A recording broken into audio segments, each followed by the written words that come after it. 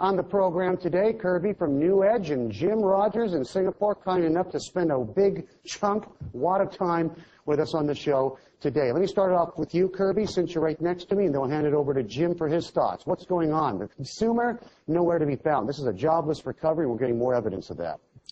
Look, if you've been listening to me, then you shouldn't be surprised. It was just a matter of when the consumer confidence numbers were going to start to come back to reality, when the consumer was going to realize in these confidence surveys that they had been fooled over the summer. And I was saying last spring that the problem was if the government and the cheerleaders of the economy want to try to get confidence back at an early stage like this, far too early, they're going to have real trouble getting it back when they need it later on. The consumer is not going to be fooled numerous times. But again, it doesn't matter if they have confidence or not. The consumer has no money, they have no means, but they also have no wherewithal to spend. So it really doesn't matter. It's not the normal cycle of boosting confidence to boost spending, to boost investment by companies, to raise employment, to get the cycle going. It can't work this time. Okay, vicious cycle, we're going nowhere. Jimbo, let me ask you something.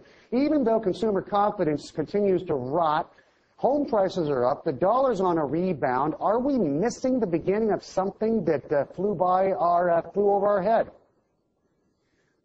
Well, I don't know what we're missing. There's some things always changing. The dollar is overdue for a rally. Everybody in the world is pessimistic on it, including me. So whenever you have everybody on the same side of a boat, Bernie, you know as well as I do that it's time to move to the other side for a while. So we may have a rally in the dollar.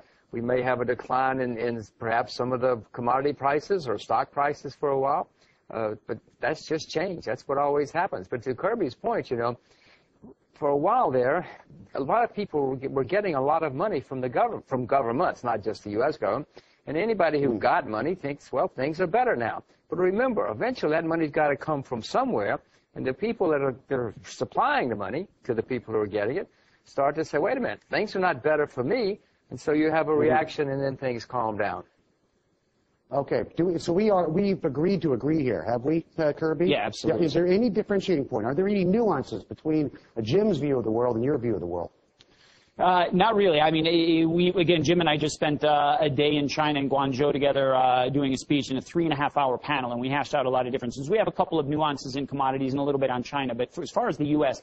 and the reality of the recovery there and the possibility for this to be driven by the consumer and sustainable without government stimulus, we are in agreement that that is not possible this time. I hope I'm speaking correctly for you, Jim. And the problem is that stimulus is running out. And this is the question. Is the U.S. government going to try to stash through stimulus 2 and an extension of the first-time home buyers credit? This is key for investors. All right. Without it, double-dip recession. All right, let's let Jim weigh in on this one before we break. Jim. Well, Bernie, yes, as long as if people who are receiving money think things are great, but I have to repeat myself, but the money's got to come from somewhere. You either have to tax people or borrow it or print money, and all of those things in the end are going to make problems worse, not better. Okay, we've got deficits on top of deficits, and it is a molehill turning into a mountain seems to be the takeaway from this chat. Jim and Kirby will be back on the other side of this break along with Jim and Kirby. Jim, any hope for Japan at all? I don't think you and I have talked about Japan ever, have we? Or have we? Well, I own the yen, so I'm optimistic about the yen. I wouldn't buy government bonds in Japan with your money, Bernie, with anybody's money. I mean, those bonds have to go down. And have to go down a lot. I do own a few Japanese shares. This new government says they're going to make some dramatic changes. If they do, some people are going to benefit, some people are going to suffer. If they do some of the things they say, people are going to have more babies. I own baby stocks in Japan, for instance. Okay. You don't, I think that the both of you believe in the secular decline of the dollar, judging from what you were saying in the earlier slot there. Where's the yen going anyway? Any idea? You don't like to guesstimate, do you, Jim? I know you don't like to draw lines in the sand, but would you continue to own it? I own it. I expect it to go higher. I mean, if you want to know how high it's going to go, you should watch Bloomberg. The guys on Bloomberg can tell you answers to anything every day. But I just own it. It wouldn't surprise me if it didn't go back to make new highs, you know, above 79 for the U.S. dollar, not anytime soon. We'll have to wait and see. That's not a prediction. I'm just saying it wouldn't surprise me. I will own it until I decide not to own it. It'll either go up and I'll have to sell it down the road, or it'll go down and I'll have to sell it. But right now I own it. That's pretty weird, Kirby. A currency on the advance like that in such a moribund economy in a deep freeze. Yeah, and this is what I've been saying and for the last 2.5 years when I've been bullish on the yen, is that it's very contradictory, and we're not looking at the growth of the economy in line with the strengthening of the currency. It was initially the unwind of the carry trade that brought the yen back and gave it strength in the deleveraging of the economies. Now, very perversely, as that continues, it's taken on almost a safe haven status. And again, that's only in name. It's very much a misnomer, just as the dollar is. Neither of them are safe havens. That's the way the market treats them. As we go into the next round of risk aversion, which I have been calling for a couple of months here, but it's going to continue. I've been wrong on timing. We will see the yen strengthen more, the dollar strengthen. We will see gold retreat. We'll see commodities retreat, and we'll see equities go down. It is inevitable. Bonds will then rally. That is going to be the beginning of the risk aversion trade.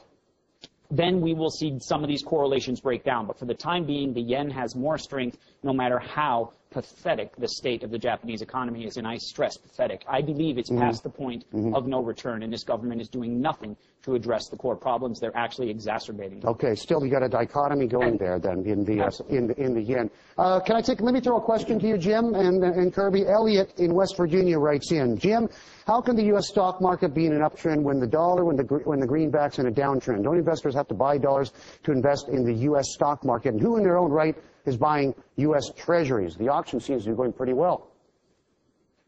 Well, I certainly wouldn't be buying U.S. treasuries, with anybody's money at this point. The Federal Reserve seems to be buying, and various and sundry people like that are driving up the U.S. government bond market. That's the next bubble in the making. I'm not short bonds right now, but I cannot imagine lending money to the United States government, Bernie, for long periods of time in U.S. dollars. So that's a bubble. I wouldn't buy it.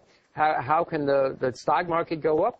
Well, the money's got to go somewhere, and there's a lot of money being printed all over the world, and one of the places that it frequently goes is into the stock market, whether the fundamentals are sound or not. You can have stock markets going up with good fundamentals or bad fundamentals. You can have them going down with good fundamentals and bad fundamentals.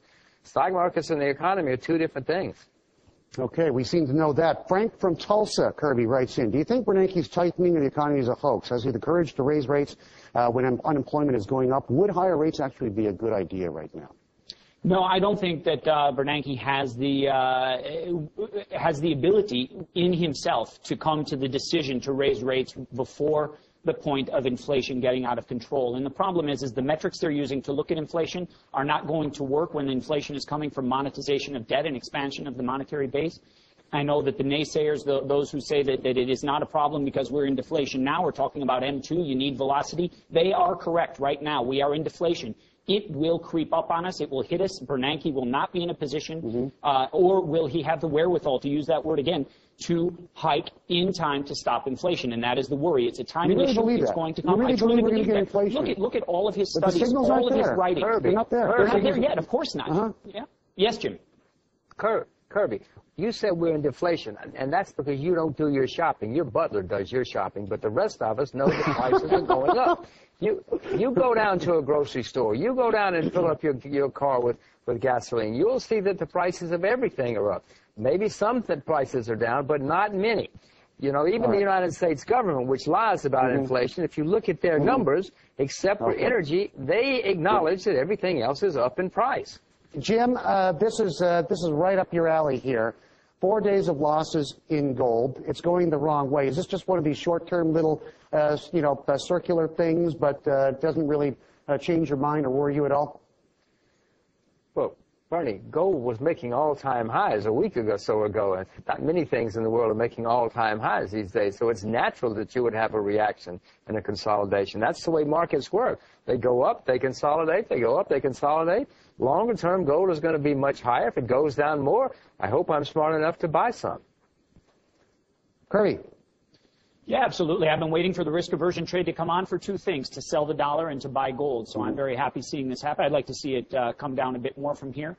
What's going to happen with, I pulled a piece from the Journal today. There was a leak, a news leak in Russia about the plans by the Precious Metal Export Agency to sell up to close to $2 billion in gold. I guess they like the capital gains and they need the money to find all of Putin's ambitions or whatever is going on over there, but they're going to delay it. But if you've got these central banks dumping that quantum of the stuff onto the market, that could really skew things and turn things on their side, couldn't they? Or could they? Well, it'll be a great chance to see just how robust the market for gold is, and I think that China will be one of the big buyers, and will likely we won't see as big a reaction to the downside in the market as we would have in more normal times. Okay.